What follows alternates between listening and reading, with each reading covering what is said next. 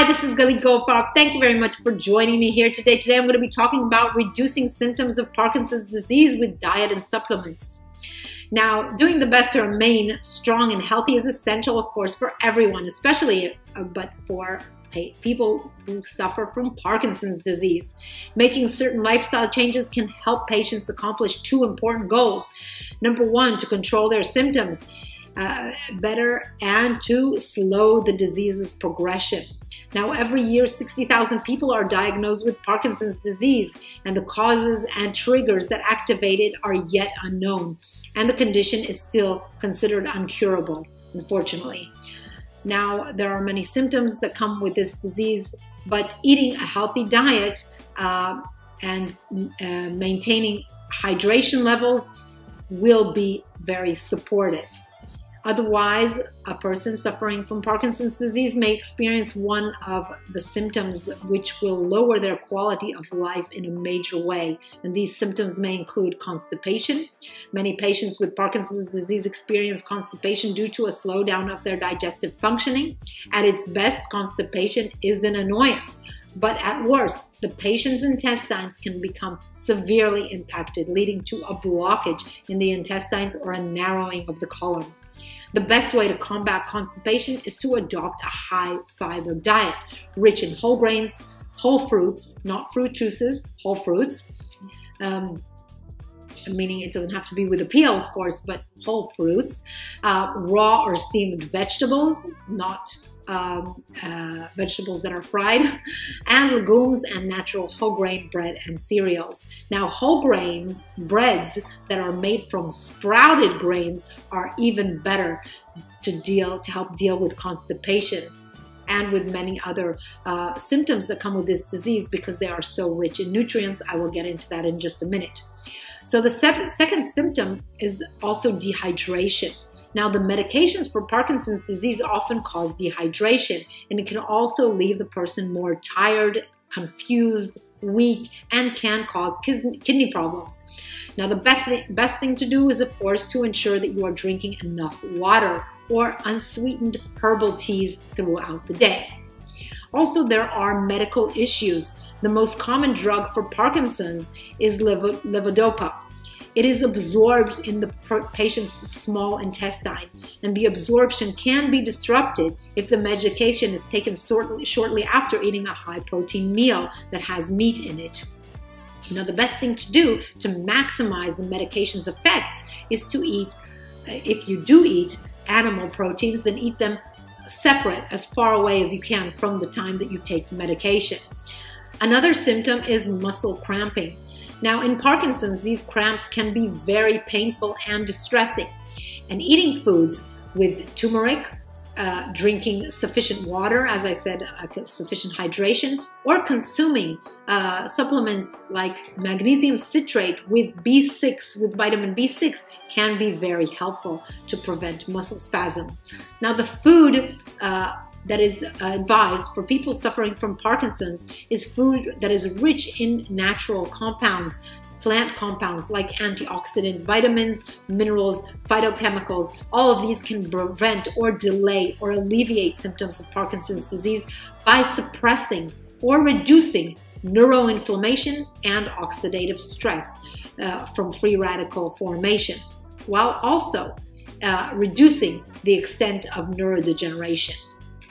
So, therefore, these natural compounds also lead to an increase in cognitive functions and, of course, brain health and general well-being.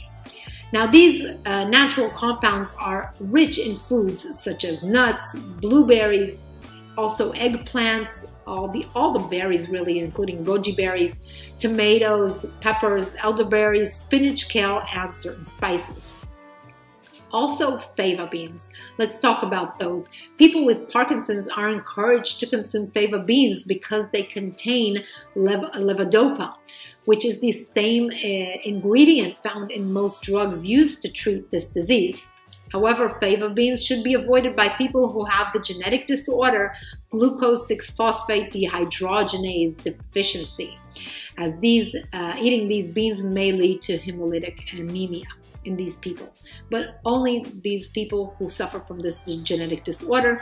And other people who have Parkinson's disease should be encouraged to eat these beans. Now, also omega-3 fatty acids, since neuroinflammation plays a very major role in pathogenesis of Parkinson's disease, which leads to the neurodegeneration and brain cell death, then omega-3 fatty acids are very, very beneficial. They reduce free radical damage and decrease the production of pro-inflammatory cytokines. Now, therefore, foods rich in omega-3 fatty acids can offer great protection from disease progression, as well as prevent typical secondary symptoms that include dementia and confusion. Now, people should be advised to eat foods that are rich in omega-3 fatty acids, which include walnuts, green leafy vegetables, chia and flax seeds, as well as soya and kidney beans. Also, there are foods that are rich in melatonin. Melatonin has antioxidant properties and has been found to be very beneficial for people suffering from Parkinson's disease. Now, melatonin is naturally found in tart cherries, oats, walnuts, and bananas. So you want to increase these foods if you are suffering from Parkinson's disease or know someone close to you who is suffering. Also, curcumin.